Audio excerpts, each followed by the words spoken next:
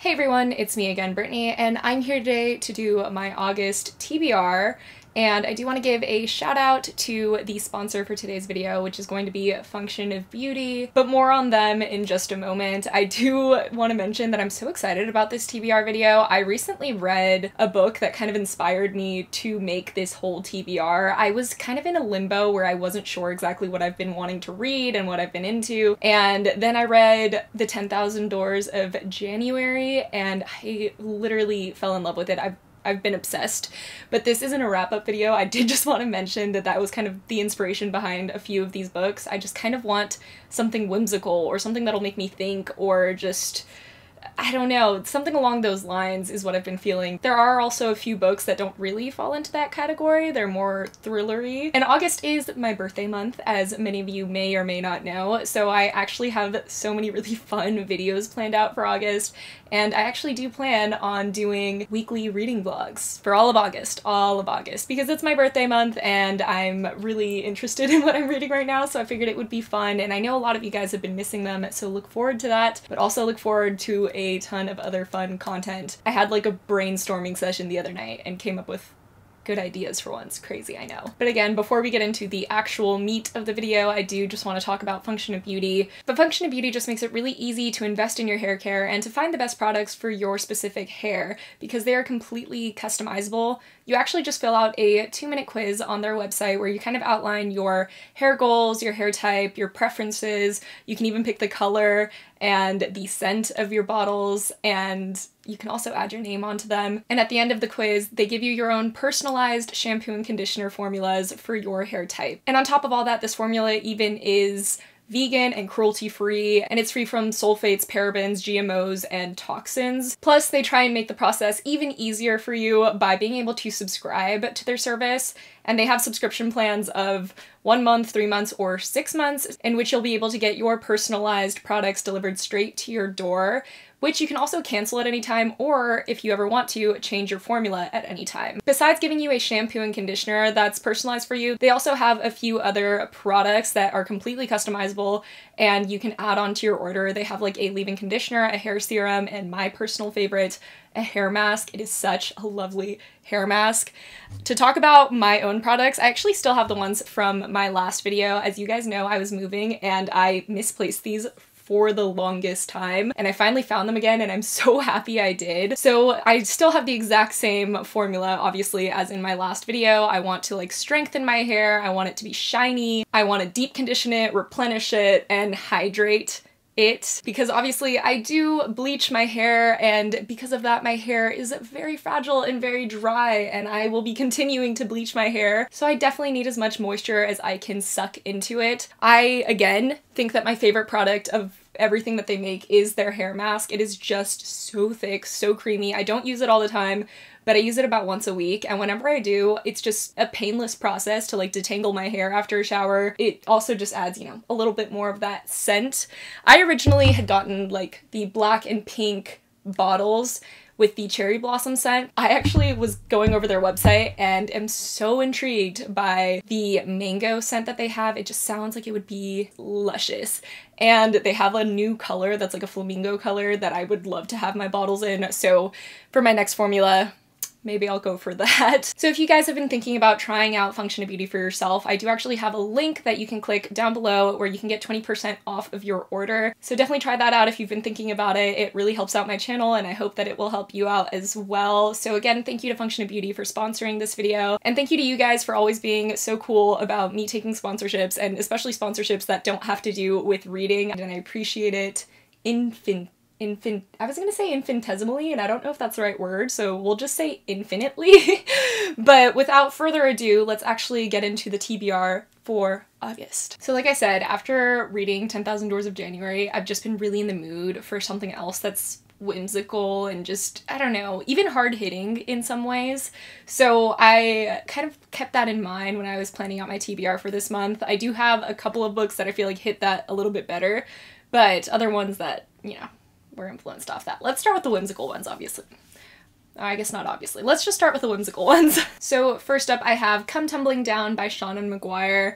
Seanan McGuire is one of my just favorite authors to read from. She just has an amazing way of writing, and the Wayward Children series is amazing, and this is actually one of the first things that I even thought of when I was reading 10,000 Doors of January. I feel like I'm talking about that a lot. I should do a recent reads video soon, that way I can actually talk about it there. The reason for that is that there's a lot of like portal fantasy through doors specifically in that book, and also in Wayward Children. Not this one specifically, but the Wayward Children series follows children who find their way to doors, and these doors appear to them because they are kind of a portal to the world that they need, or the world that fits their soul perfectly, kind of.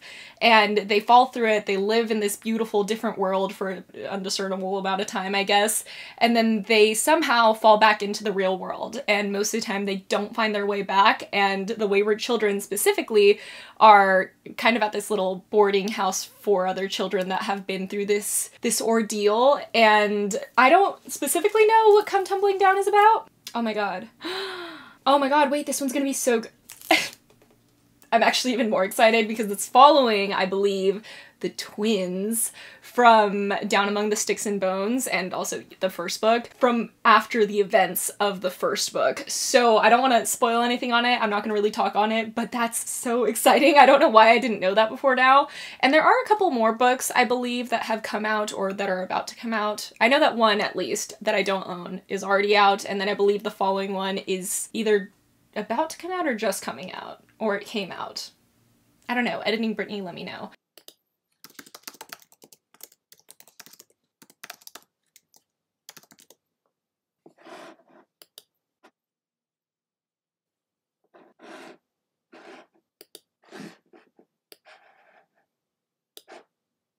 But I don't own those ones, and I am trying to still just kind of make my way through the books that I actually own on my shelves, especially because I'm on a book buying ban, so we'll start with this. The next book that doesn't really fall into the whimsical category, but it kind of does, and it's also supposed to be pretty hard-hitting, or not even hard-hitting, but just informative. I don't know. If you guys saw my giant unboxing video, my last video, I'll link it up above if you haven't. I actually unboxed this one in that, and that is The Ones We're Meant to Find by Joan He. I've been very excited about this book. It was in my most anticipated releases of the year, and I've just been obviously anticipating it. So I was so excited that it was actually in the Owl Crate for, was it May? It basically is following two sisters who are separated, one who wakes up on this strange deserted island and who doesn't remember anything but does remember that she has a sister that she needs to find, and then the sister who lives in like this really innovative city that is trying to merge like the world with also nature, and it's only supposed to really be for other people that are looking to create positive change for the environment, but that she has noticed has quickly become a place for rich people who will do anything to survive. And she's actually a STEM prodigy and genius, and she's left looking at this eco-city and feeling like she doesn't know whether she wants to use her science for the good of humanity or for the world. And I just think it's going to be so good, so interesting, and look how stunning this cover is. It's so beautiful. I don't know if it's focusing because the lights are bright, but I'm excited. Next up, not I guess exactly whimsical, but a little bit whimsical, is going to be The House in the Cerulean Sea by TJ Klune. This is a book that I've actually wanted, or Klune? I thought it was Klein. But this is a book that I've actually wanted to read for a while. I've heard really good things about it. It's basically this social worker who actually has a very strange job of checking up on like foster homes almost, but for magical, fantastical beings. Specifically in this one, he's actually traveling to an orphanage on an island, and he has a very dangerous task of discerning whether these very dangerous, 6 dangerous magical beings are so dangerous that in fact they're going to bring about the end of days.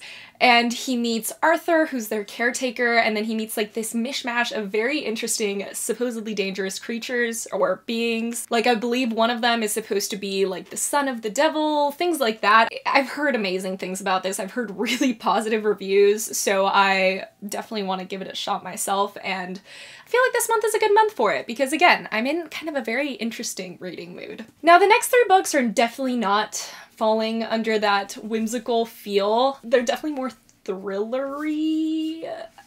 you'll see. But first up, we have People Like Her by Ellery Lloyd. This specifically is following this Instagram mom, and her name is Emmy, and she has like a huge following, and it's really supposed to be a like psychological suspense novel. She is this one version of herself on media, but she's also another version to her husband who knows how much she can really spin the truth, and another version completely to the people that adore her. And it's just, I don't know where it's gonna lead, but I do think it'll be very interesting. I always think that any kind of commentary on social media and influencers in general is fun to read about, especially because I guess in some way I'm kind of like a micro influencer through BookTube. And it's weird to see myself in that perspective, because reading it is one whole thing where I'm like, wow, yeah, those people. And then every once in a while I'll have that very meta moment where I'm like, I'm kind of like those people. Or not like them, but I'm kind of one of those people, which is just a weird moment, let me tell you. Another kind of thrillery suspense novel is going to be The Unraveling of Cassidy Holmes by Alyssa R. Sloan. Now this one specifically is actually following, well, I mean, literally the unraveling of Cassidy Holmes. She was supposed to be a member of the most popular pop group, Sassy Gloss? Yeah. Sassy Gloss. And she was Sassy Cassie, and they were the most popular pop group of their time, more popular than Britney Spears and Christina Aguilera, until their sudden implosion in 2007. And years later, it's following Cassie after she's been discovered dead, and she is supposed to have killed herself, and the world is reeling from it. No one expected it, especially not the three remaining members of her pop group, and it follows multiple perspectives as they all kind of try and see what they could have done differently, or see if they could have even have done anything differently. And I just think it's going to be really intriguing. I don't think it's going to be very straightforward. I feel like it's maybe going to be a little bit of a commentary. Honestly, it gives me slight Daisy Jones and the Six vibes, which is very exciting because I loved that book. But I also just think that it's going to be kind of one of those, I'm hoping anyways, stories where even though everyone's kind of trying to see what they could have done differently, they'll ultimately realize that there wasn't really anything they could have done because it wasn't on them. I don't know, I really would hope it's something like that, or my other hope for the story is that it actually is a secret murder and that they thought she had killed herself, but instead it was murder. That's my highest hope. I just don't think it's gonna be that. And the last book on this list, this one isn't necessarily a thriller, but it is, I believe, going to be a thinker, and again, that's kind of what I'm in the mood for right now. I guess thinker is the right word for it, like books that are making me think. Who would have thought? That's Imposter Syndrome by Kathy Wang. The moment I got this in a Book of the Month box, I was actually really stupidly intrigued by it, and the other day when I was sitting down trying to decide what I would want to read next, my eyes snagged on it and I was like, yeah, oh my god, that. So specifically, this is actually following Julia because she is a computer science graduate that gets recruited by one of the largest Russian intelligence agencies to go to America, and she actually ends up as a COO of one of America's most influential tech companies called Tangerine, and she's supposed to kind of funnel information from this tech company back to her actual intelligence agency in Russia, but they start to ask for more and she gets really uncomfortable with it. But it's also following Alice, who's a first-generation Chinese American graduate who also ends up working for this fabulous tech company called Tangerine. But she's just one of the lowly little peasants in the job. She doesn't have a big position or anything, and she's totally okay with that. But then one day she is doing a routine service check and notices some strange stuff going on in the server, and she's kind of left with the information, trying to decide what it is that she should do with it. And obviously her and Julia actually end up kind of getting a closer and closer relationship, and Julia starts to wonder if what she's doing is really right, because she really feels as though she earned her position and she doesn't know if what she's doing should still be going back to the Russian intelligence agency. I'm assuming it probably has something to do with her getting closer also to Alice. I don't know. From what I remember, this is also supposed to be kind of like a really in-depth look into Silicon Valley and like the gears that turn it and just things like that. I just feel like it's gonna be fun. It's a good mix of romance and tech. I don't know. You know, it's funny when I talk about books that I haven't read yet because I'm really wholeheartedly going off of the summary and what I've heard people say about it. So we have no idea if that's what these books are really about, or if I will have completely differing opinions once I've read it, but it's still fun to do. At least I think so. And those are the books that I plan on reading this month. I feel like there's a few more on my list, but if I end up reading them, I'll let you know in a wrap-up video, you know? I feel like these ones are a good basis. This is what I think I'm gonna read this month, and we'll be able to see because I'm actually doing weekly reading vlogs, which is just, you know, a whole other level and layer of excitement. So stay tuned for August. Obviously, I'm really excited about it. Normally, I'm not incredibly... Okay, that's a lie. I'm always really excited for my birthday month, and then I'm not actually normally that excited on my actual birthday. For no good reason. I just feel like it's just whatever, and especially I keep getting older, and I think it's really rude. I mean, not that there's anything wrong with getting older, but I just, like, I'm not used to this age yet. I shouldn't have to go to the next one, you know? It's not fair. So, yeah, I hope you guys enjoyed this video. Let me know what you guys are planning to read for August. If you have any good suggestions for me on the whimsical front, because I would love to hear it if you do. And besides that, thank you again to Function of Beauty for sponsoring. If you guys were interested, once again, the link is down below for you guys to follow and get 20% off of your first order. And without further ado, this video is officially coming to an end. So I will miss you guys until my next one. That was cheesy, that was corny, whatever. I will see you in my next one, hopefully. Maybe, perhaps, probably, I don't know. See you then. Bye! I feel like I might have forgotten something.